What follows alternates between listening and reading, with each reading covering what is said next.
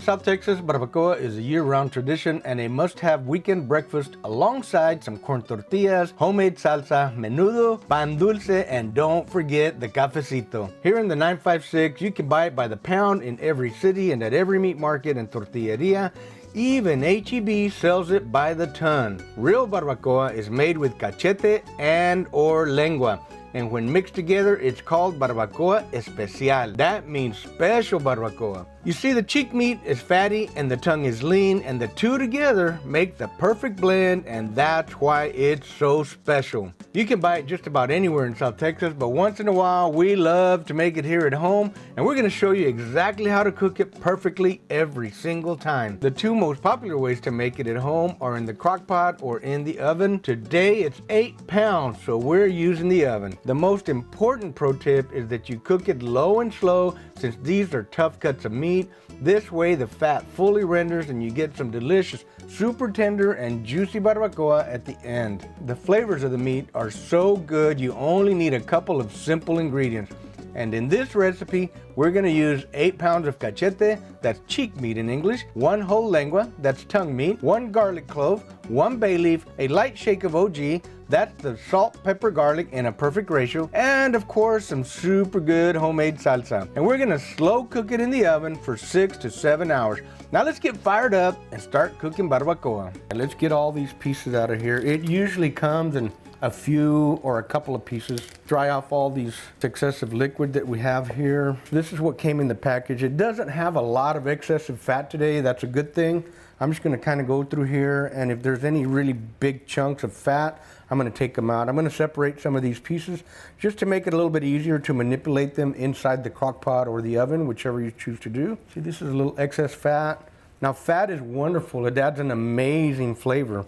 But the meat itself has a lot of internal fat too, so it's gonna release it. So we're using the APCOG rub, just light, very light coat, because really the flavor of the meat is what's gonna shine. And while it's cooking, you don't want a lot of salt, pepper, and garlic there, you just want a little bit. You always want to salt to taste your taco. How much salt goes in there is up to you, not to me.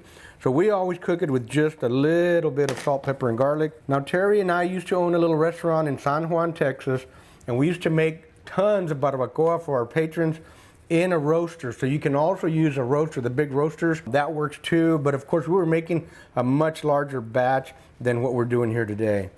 We would actually make 3 roasters worth of meat. So all we have to do now is put it into one of these pans. Now, these are the restaurant style type pans, but you can use whatever pan you like, or like I said earlier, if you have a big Dutch oven or any kind of roasting pot, you can do it in the oven like that. And I'm gonna pour this little bit of beef broth in here. And I like to use a little bit of beef broth because I want it to be beefy. I want to get some underneath the meat here. And that's it. We use 1 cup of beef broth. We're gonna drop the bay leaf in here, and we're gonna drop the garlic in here. Now, this is the whole tongue from a cow. We're gonna go ahead and put this into the pan as well. I'm gonna actually cut this into a couple of pieces to make it a little bit easier to trim.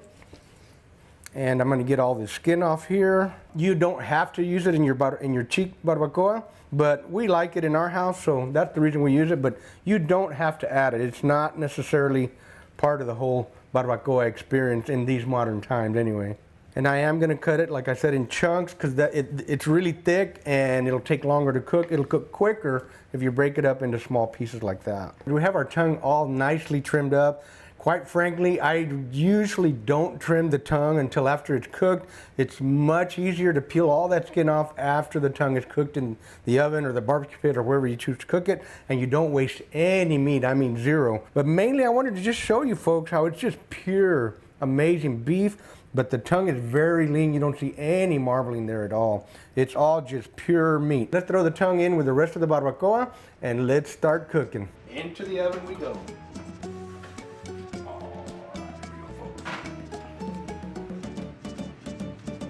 All right, you see how it's getting some nice roasted color on there? I'm gonna flip these over. All right, got it all flipped over. Let's put it back in the oven. And then we're gonna put it back in there at 250 till it's super tender.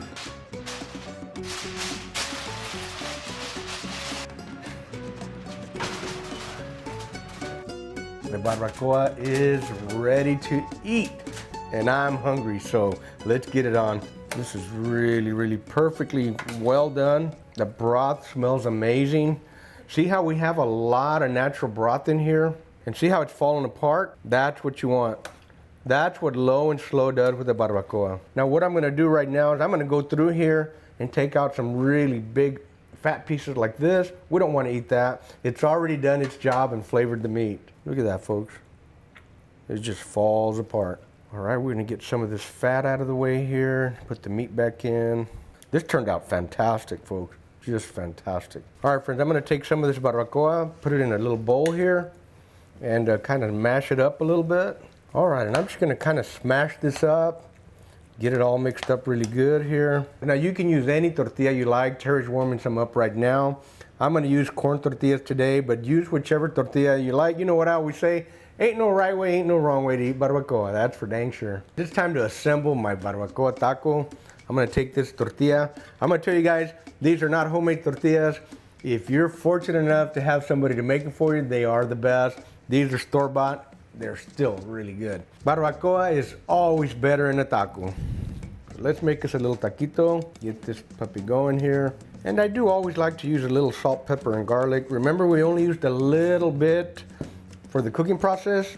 It always needs a little bit more salt once you got it done. I'm gonna put a little bit of cilantro on there, a couple of pieces of tomato. Now these are all optional condiments. You don't have to do it like that. I don't use onions, but my wife does, so we have onions available for Terry here in just a moment. Don't forget a little squeeze of lime. For me, the salsa is not an option. It is mandatory. Gotta have that salsa right there. Whoo, I'm ready to take a big old bite. What do you say, folks? Oof. Oh, baby. That is so good. That make you want to dance? Yeah, buddy. All right, folks, I'm here to tell you, you don't have to cook barbacoa in a hole in the ground. You don't have to cook barbacoa in a drum smoker. It's perfectly amazing, even in the oven or a crock pot. Folks, I guarantee if you try it, you're gonna love it. Friends. Once again, I promise you, if you cook it in the oven the way I showed you, roast it a little bit first, cover it, put it at 225 or 250. It is fantastic, folks. Try it. I promise you're gonna love it. I hope you guys enjoyed this video. If you did, hit that like button. It really helps our channel out. Remember to share it with your family and your friends. And if you guys are interested in the APC OG rub, which is amazing on everything, that's at pitmaster.us, as well as the WOW. The WOW kicks everything up to another level. And if you want to up your barbecue game, go to pitmasterclass.us. Folks, thank you so much for watching. Again, I hope you enjoyed this video and enjoy some amazing barbacoa. Keep the smoke light, make it work. Boom! Wow! Mama, come here. I'm gonna ask my mom what she thinks about this barbacoa. I can smell it all the way to my bedroom.